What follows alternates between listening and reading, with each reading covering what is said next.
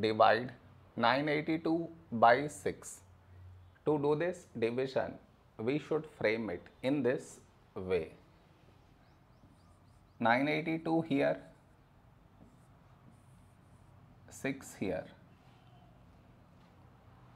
This is your step 1.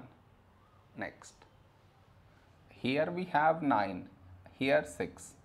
A number close to 9 in 6 table is 6 ones 6. Now we should subtract, we get 3.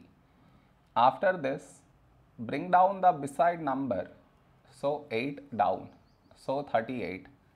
A number close to 38 in 6 table is 6 6 36.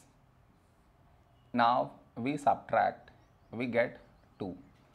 After this, bring down the beside number, so 2 down, so 22. A number close to 22 in 6 table is 6 3s 18. Now we subtract, we get 4.